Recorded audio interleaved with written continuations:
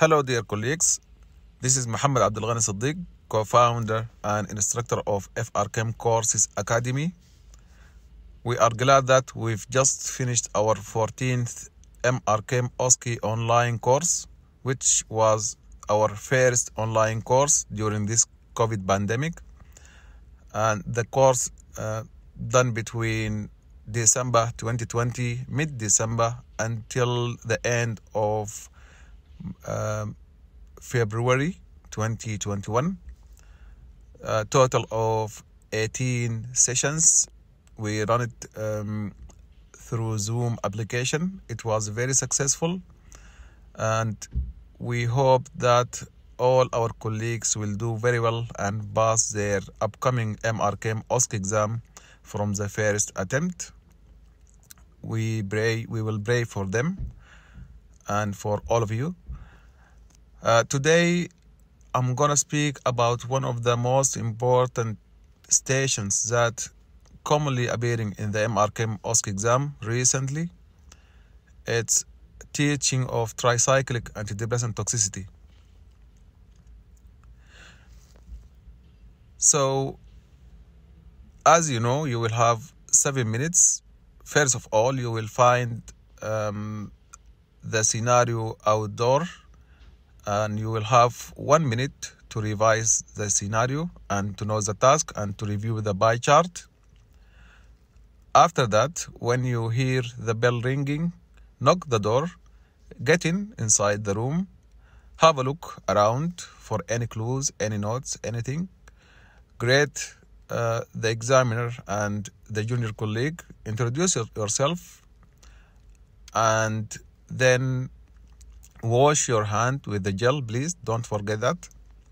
And then go ahead and approach the junior colleague. The junior colleague could be a nurse, medical student, or a junior doctor. Again, introduce yourself. My name is Muhammad, one of the emergency medicine doctors. And can I confirm your name and your level, please? And then, how can I help you today? He will ask you to teach him about tricyclic antidepressant toxicity.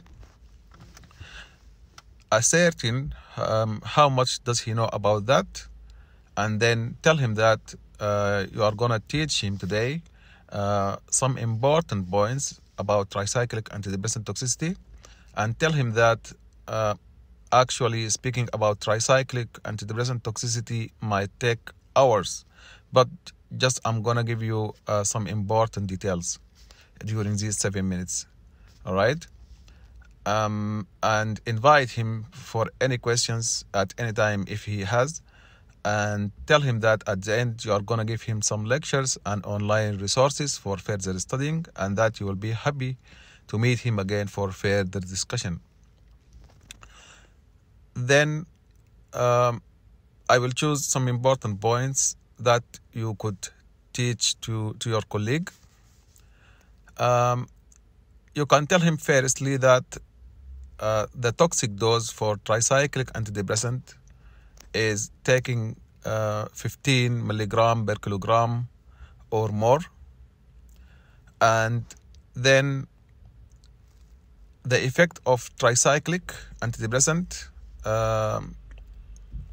are usually on the autonomic anticholinergic effect on the autonomic nerve endings and on the brain. This is number one.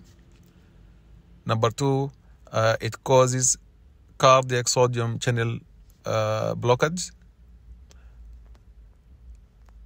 And then also it blocks alpha-1 adrenergic receptors. So these are the main effects of tricyclic antidepressant. I will repeat them again. So anticholinergic effect on the autonomic nerve endings and on the brain. Number two, blocking the cardiac sodium channels. And number three, alpha-1 adrenergic receptors blockage. So our clinical features, usually patients might present with the anticholinergic features on the nerve, autonomic nerve endings and on the brain. Patient might present with confusion, convulsions, up to coma and respiratory arrest. Also, they might have dry mouth, dry skin, mydriasis, dilated pupils, urinary retention, and so on. And on the cardiac sodium channels, so it blocks the cardiac sodium channels, so the patients might present with arrhythmias, and usually the effect on the ECG, we will speak about that later, but they might present with heart blocks up to ventricular tachycardia, ventricular fibrillation. All right? And then also the patient might present with hypotension and tachycardia as well. So these are the main effects on cardiovascular collapse. Fine. Then investigations. The most important investigations are ECG. Also, you will do a bedside blood gas. And of course, you will check the blood glucose level, BM. Also, you will need UNEs, urea electrolytes, magnesium, and bone profile. So the ECG features, patients might have prolongation of all complexes or part of them. So prolongation of the BR, QRS complex, and QT intervals. They might have heart blocks. They might have, as we said, ventricular tachycardia or ventricular fibrillation. And by the way, QRS complex prolongation more than 120 milliseconds, that is carries a high risk for ventricular arrhythmias and death. All right. Also, you can mention that sometimes the ECG might show like dominant R wave in AVR, along with the tachycardia and wide QRS complexes. All right. In the blood gas, patient that might show severe metabolic acidosis. So let's move to our management, because as I said, you have only 7 minutes. You can't teach everything, just you need some important points. Management: if the patient is unstable, treat as per ALS protocol. Support airway, breathing, and circulation. All right. Then the most important treatments to be provided, along with the general supportive measures. If the patient presented within 1 hour of ingestion, consider activated charcoal. That is 50 grams orally for adults and 1 gram per kilogram for beets. And that can be repeated even after 1 hour. For example, if within 2 hours, because it might have a delayed release. All right. Consider sodium bicarbonate. If indications for sodium bicarbonate, the dose of sodium bicarbonate is 50 ml of 8.4%, and also can be repeated. And indication for sodium bicarb infusion in tricyclic antidepressant toxicity: number one, severe hypotension that not corrected with initial fluid resuscitation. Number two, if the QRS complex is prolonged more than 120, that is another indication. And number three is metabolic acidosis that hasn't been corrected after initial fluid resuscitation. So we have three indications for sodium bicarbonate infusion. That is persistent hypotension despite fluid resuscitation, persistent metabolic acidosis despite fluid resuscitation, and wide QRS complexes more than 120 milliseconds. Also, consider glucagon 5 to 10 milligrams intravenously if persistent hypotension despite the previous measures. And just take care that usually glucagon might cause vomiting, so consider antiemetic as well.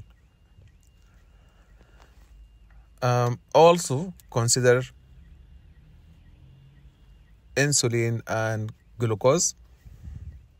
So insulin, high dose insulin, and along with dextrose 50% infusion, that might also improve myocardial contractility.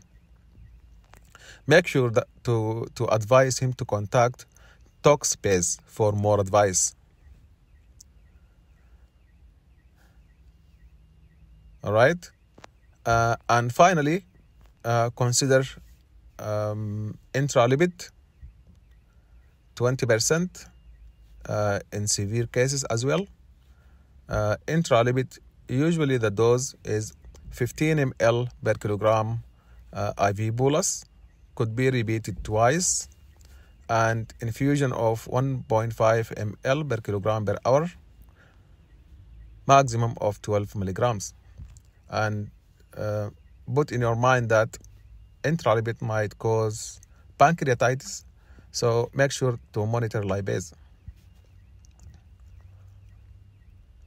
So let us summarize the treatment. You will treat as per ALS protocol, support the airway, if need intubation, then intubate, IV fluid, crystalloids, all right? And then consider sodium bicarbonate 8.4%, 50 ml infusion if severely hypotensive despite fluid resuscitation, if persistent metabolic acidosis despite your fluid resuscitation, and if wide QRS complex more than 120 milliseconds. Then consider glucagon 5 to 10 milligrams IV if persistent hypotension. Also consider high dose insulin and dextrose 50% infusion to improve myocardial contractility in severe cases. And finally, consider intralipid 20%, and make sure to contact ToxBase. So this is about briefly about tricyclic antidepressant toxicity. Then make sure during the station to ask your junior colleague to repeat like 1 or 2 points quickly, but not everything, because the time is too short to allow him to repeat every single point. So you can, for example, ask him to tell you the toxic dose, and then just any other point. and then you have to ask him or invite him for questions. They might ask about anything, but in particular, in previous exams, they ask if the patient develops seizures, what is the dose of phenytoin to control the seizures.